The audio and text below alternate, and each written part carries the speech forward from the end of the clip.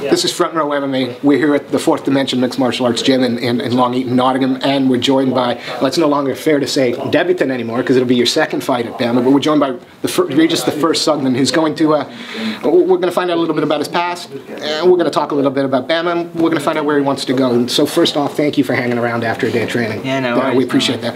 Look, you're 19 years old. Yeah. Which automatically pisses me off because I'm twice your age. Yeah. But you're already into a pro MMA career. Yeah. Where did the love for the martial arts start from? Because I assume it wasn't MMA first. No. Where did it start? No, it wasn't MMA. I mean, back when I was sort of like 3, 4, 5 years old, I was kickboxing in a leisure centre once a week with my dad and brother, and then we'll just chuck a pair of gloves on and just punch kick each other. And my dad had just sort of started doing a bit. He was winning British titles, European titles as a professional full contact kickboxer, and that's where it all started. And when I turned about 14, 15, I fell in love with the K1 side of the game, and I started sort of like finding new ways of throwing techniques and new people, met new people, come down here for a bit of sparring, just K1 sparring to start off with. Had a couple of Thai boxing fights, and then when I was about 16, 17, I got introduced by one of my current main sponsors of Terry Donovan into traditional jiu-jitsu, and obviously that was all in sort of like breaking arms, breaking legs, and I was thinking, oh, this is a bit serious. And then Wayne invited me to join with Jimmy and train with him, and then a year later, and numerous amateur MMA fights, I found myself fighting professionally. And it was always when I was younger, when I was sparring with Chad, I could never compete with him on the feet, he was too big, so I just used to go in and try and wrestle him. Gloves used to come off and that's it, I was inside trying to take him down. And this was before I had any technique. I fell in love with rugby for a couple of years, played at a county level, nearly played at a national level, but I just fell in love with this, and I couldn't imagine being anywhere else. Is it fair to say that that sport is sort of part of your DNA then? Competitive. Yeah, most definitely. I mean, I was playing rugby and football till I was 18, and at a good level. I mean, semi-professional football and county level at rugby, and I was doing a lot of things. And then my dad turned around and said to me about 2 or 3 years ago, he says, listen, he says, you're going to have to go one way or the other, it's getting too serious now. So if you want to earn some money, he says, choose your way. And I chose this, and it was K1, but now obviously I've gone into more the MMA side of things, and I just love everything about it. I love watching the fights. You can't get a boring fight really when it comes to MMA, because it's always exciting somewhere. And especially now, sort of got a really good relationship with Jimmy and Wayne, who obviously lets me come and train down here.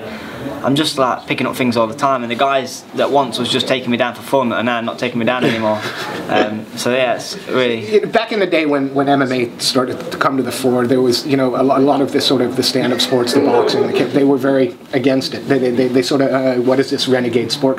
Did you have to compete with that with a kickboxing family? Did you have to make the case for the wrestling as a Yeah, I did in a way. I mean, it was helped that we actually had a couple of sort of professional MMA fighters start coming down our gym and doing striking. I mean, as Chad started doing well, and he obviously fought in Glory London, they started fighting all around the world, K1. Some MMA fighters were looking and thinking, oh, these must be quite good at stand-up. So we had them coming down to spar, and that was obviously like a massive thing. And then Chad picked up the sponsorship of Boost and then started coming down here sparring with Andre Winner, Jimmy Warhead, Matt Hallen, people like that.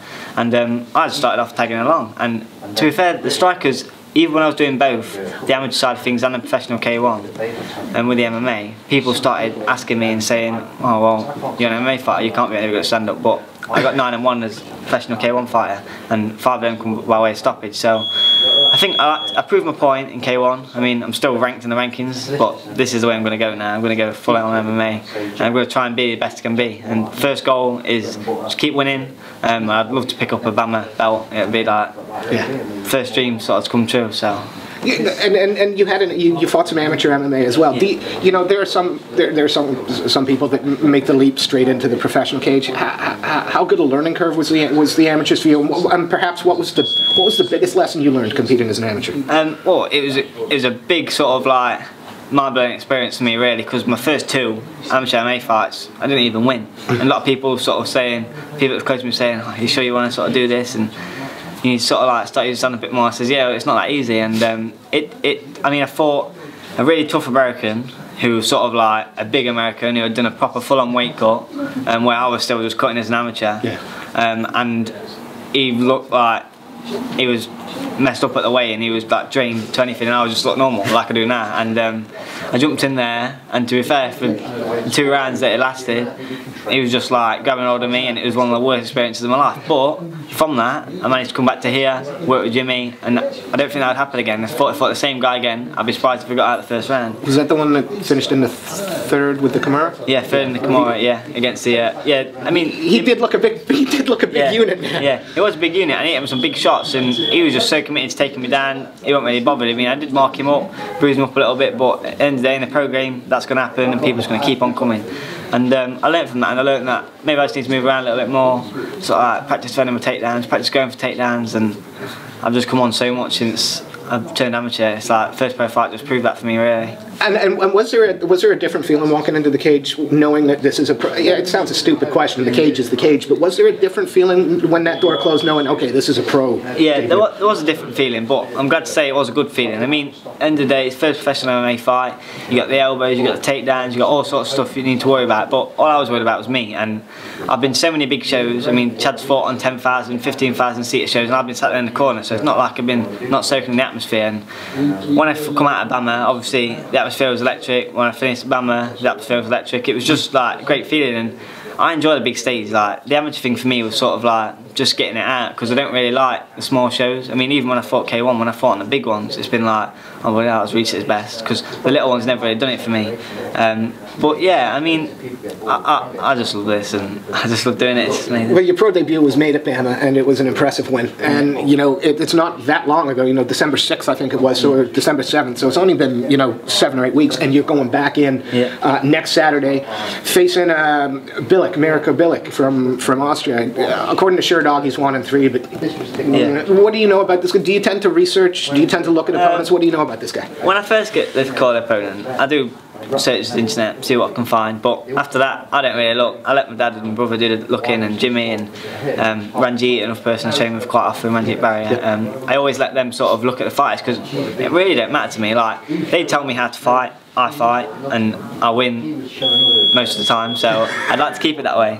I'm not going to say I win some or lose some, because at the end of the day it's all about winning. It's all about winning and progressing. And I think going straight into BAMMA, a lot of people thought, oh, it's a big show, it's like showing me out. I says, listen, I have faith in my team. It's just like, I have big faith in my team. Big faith obviously in my dad, main stand-up coach, head coach, strength and conditioning, and then big faith in Jimmy and Ranjit, that they know enough about my opponent for me to win. And at the minute they're all just saying to me, oh, listen, you're going to smash this guy, you're going to smash this guy. It's like they're not even sort of like, they're showing respect to the opponent, but they're not actually that worried about it, which obviously gives me that element of relief. It doesn't put any pressure on me. I mean, at some point it's going to be like, listen, come on, we need to focus now, stop doing that wrong, stop doing that wrong.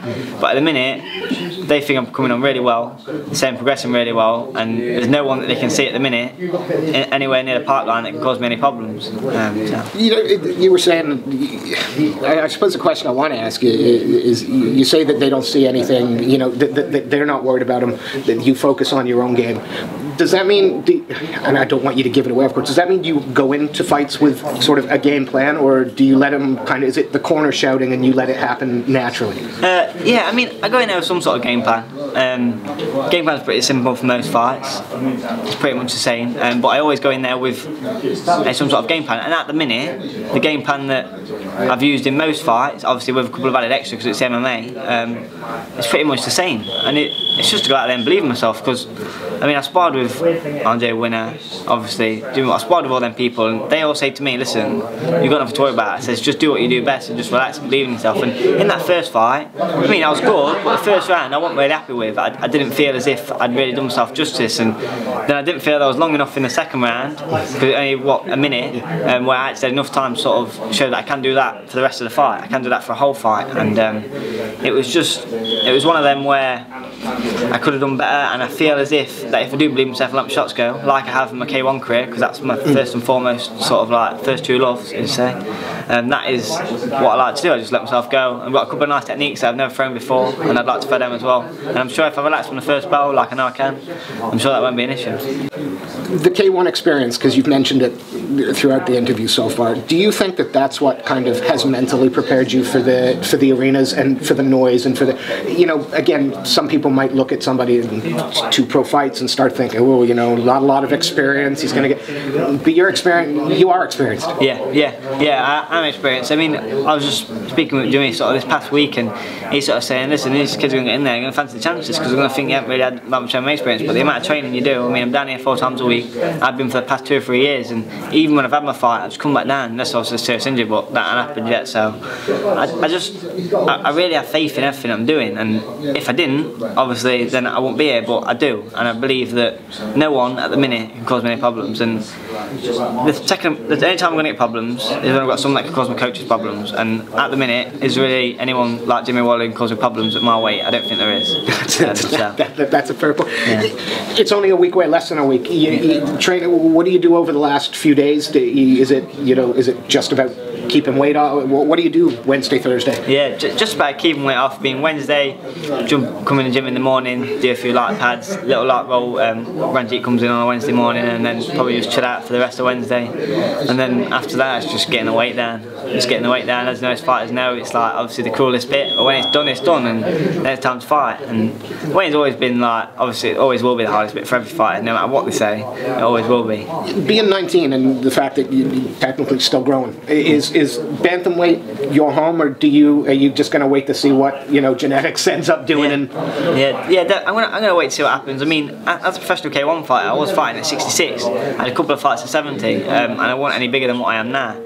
But that was just because that was easier, and I could take fights sort of on a couple of days' notice, which I did on numerous occasions. And but now, I mean, the MMA at the minute is bantamweight, most definitely. I mean, at first I fought featherweight, went to a couple of shows, went to a couple of BAMMA shows, went to the UFC in Nottingham, and I seen some of the guys and thought, oh, they look bigger than me, and it was like featherweights, and I met a couple of featherweights, and I was like, well, yeah, they look big. And I was like, what weight are you walking around at? Oh, about 78, 79. I was like, yeah, I'm not walking around at that. So at the minute, it's bantamweight most definitely, but I do believe that I'm going to grow into a nice featherweight, maybe even a lightweight. So, for those who haven't seen Regis fight, and for those who were stupid enough to miss the last BAMMA, what can they expect in this fight? Again, without giving a game plan, what does Regis Sugden bring to the table? Yeah, listen, I've been excited to stand up, and that's what I've always brought. And I believe that my kicks and boxing can cause anyone problems. But for this fight, I've been working a lot on my elbows, so I'll definitely be sort of like looking out for them.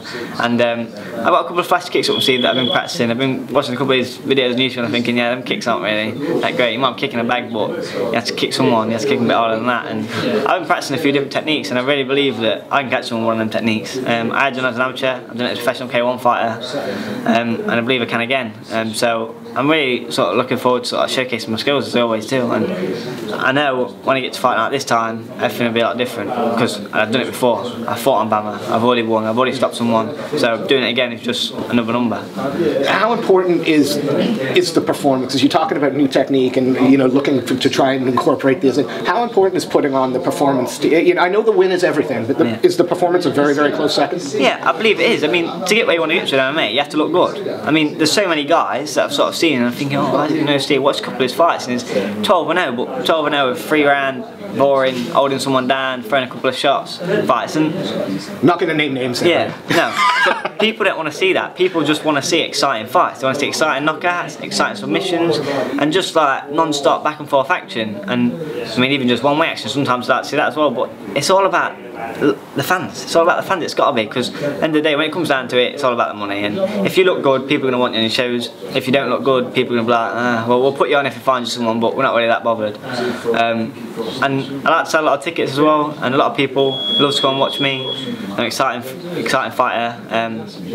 So yeah, I think the performance is key. The performance is definitely key. I mean, obviously the win's important, and if you don't win, but at the end of the day nowadays, if you don't perform that well, but you're in a great fight, it ain't such a big deal. People still like to see that. So. And again, you've mentioned BAMMA and how cool it is to be fighting on a card. Again, how good is it that they want you back so quickly? And what's your? It's it's a question I ask. It's a stock question, but 16, 18 months down the line, where do you want to be in your MMA career? Yeah, well, ideally I want to be 16 to 18 months. I'd like to think I'd have myself sort of like have a British title, maybe long-term British title, and looking to fight for sort of the BAMMA world title, and maybe a few other people wanting me sort of like to sign with them. I'd like to think I can get into that position, because at the minute, looking ahead, I'm sort of looking and thinking, well, if I beat him, I'm probably going to fight someone like this. If I beat him, I'm going to fight someone like this, and I can't see anyone's going to cause me problems.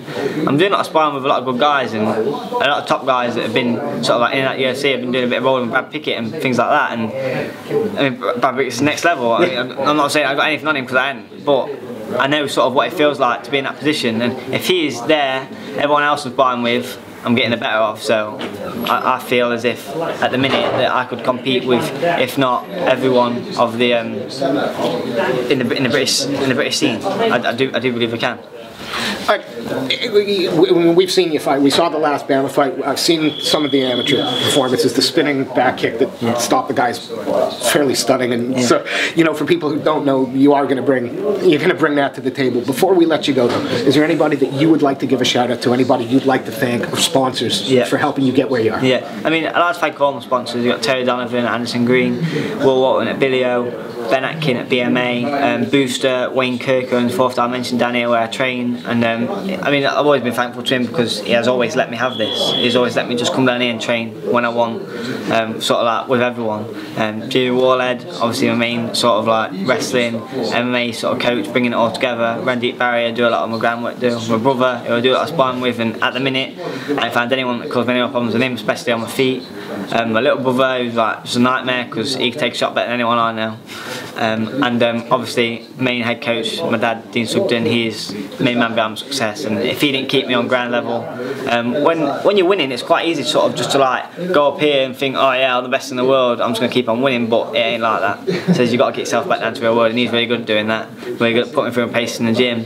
And I'm getting faster and stronger all the time, and obviously when the weighing comes, obviously I am a bit mardy like everyone is, and he puts up with me and he sort of tells me, listen, there's only a couple more days to get over yourself, and that is what it's all about. So all thank yous. Regis, it's a pleasure catching up with you. It's even more of a pleasure to watch you perform. It's this Saturday, the 21st of February, Wolverhampton, BAMMA 18, Regis Sugden takes on Mirko Bilic in the 5th fight of the night. You'd be crazy to miss it. Thank you so much for your time, really appreciate it. Thank you very much. Thank you. Cheers.